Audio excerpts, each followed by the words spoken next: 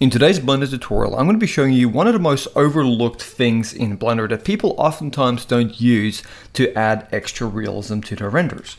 Now here is an example I'll quickly show you. This is a render of the exact same scene, which we'll get to in a little bit, but you can see here, this is just a scene where the focal length is really large and the camera is up close to a chess piece here. But you can notice all the other chess pieces are just as sharp.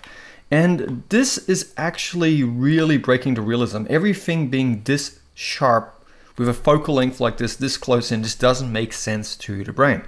However, with a focal length enabled and a focal point, we can see here that this is now sharp, this piece in the middle, and over here the ones in the background and even some of the ones in the foreground are a little bit blurred.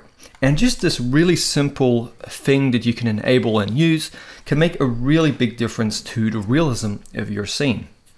Now, before I show you how to set this up in Blender, which is really simple, I'll quickly just show you some other examples.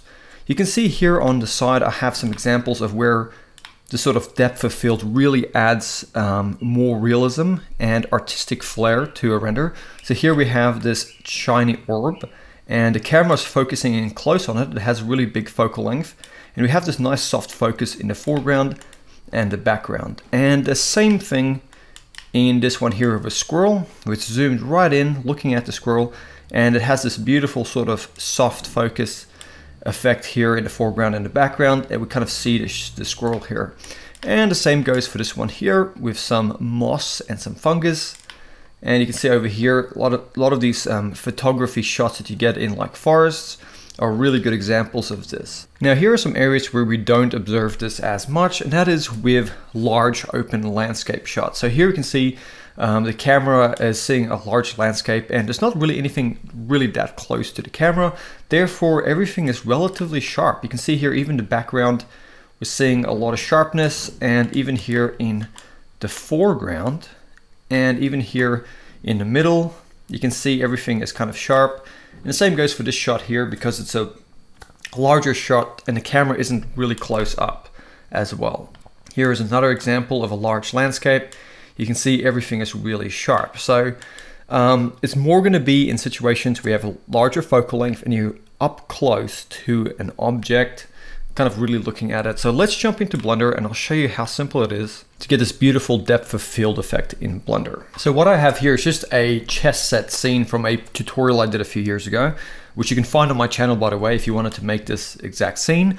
But here I'm just using it to demonstrate. I've got a camera, and this camera, if I select it and I go over to my camera settings, you can see it has a large focal length. Now by default, I think Blender is 35 or 55 with the focal length. So with that sort of focal length, you see more of the shot. It's a wider shot. However, with something like 120, which I've got here, it's really kind of zoomed right up close. And I kind of want to focus on this piece here. So if I were to actually go Z and go rendered, just with the default camera here, you can see this is the issue. Everything is looking really sharp. So a very simple thing to do is with your camera active in your scene, you can simply go to your camera settings of your object data properties, and just go down and you'll actually see there is an option called depth of field. Now for me, you can see depth of field appears here because I've already gone ahead and selected an object. But for you, you'll come over here and you'll see it just gives you the option to select an object, and your f-stop will probably be a larger value, right? So what you're gonna do is you're gonna come here to the focus object, the focus on object here, and you can click on the little eyedropper and you can select any object. So I'm gonna click on this piece here, which I wanna focus on. And also, if you wanted to, you could actually just come here and click and search and find whatever object you want. And then once you have an object selected, you can come here to this f-stop. Now, the larger this f-stop is, the less you're going to see this effect.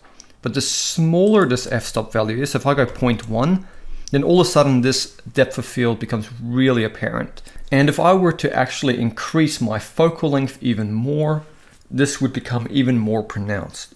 However, this sort of way of just selecting an object is a little bit limiting because if I wanted to maybe adjust the focal length slightly where it's focused without moving the object, it becomes a little bit hard. So what you can do is you can simply go Shift A, you can go to your empty options and just add in something like a cube.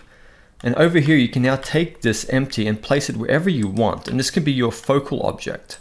Now you can see here, I've already added an empty in here. So I'll just delete this. But this empty that I have, I just added it in, placed it where I want the focal point to be. And if you want to be more organized, you can go to your object data properties and just call something like focus. And now what you can do is you can go into your camera view, you can select your camera, and in your camera object data properties, you can go over here now to your focus on object and type in the name of that object, which is the focus object. And now if you go Z, you go rendered. Now you have a focal object which you can easily grab, and you can go G. In this case, I'll go X and I'll move it over to the side. And now you can see the focal point is changing. If I move it even more, you can see this. If I move it over to the side over here, you can see it adjusts where it is. If I go G, Y and move it back, I can now see that the pawn at the back there where I have it is more in focus. If I move it forward, I can see everything goes out of focus. So this now gives me a method of placing my focal object wherever I want it. And then if I look at my camera, I can kind of see that I can add a focus to any object I want. Now this is fantastic for art direction. So if you wanted to put more emphasis on a specific piece or a specific item in a scene or person, this could be really powerful. Like I said, there are limitations. This may not make sense on a larger scale, but something like this, it really works well. So maybe even I want this one here at the back, the queen, I think, there. I want the queen in focus, now I can place it there.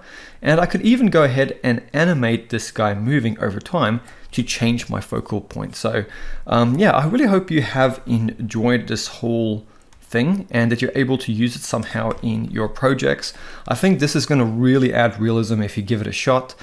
Just keep in mind, it does add some more render time to your rendering. So if you have an animation, it could easily bump it up an hour or more, but it definitely does add realism and is definitely worth giving a shot. So I'll see you guys next time. Thank you for watching and have fun using Blender.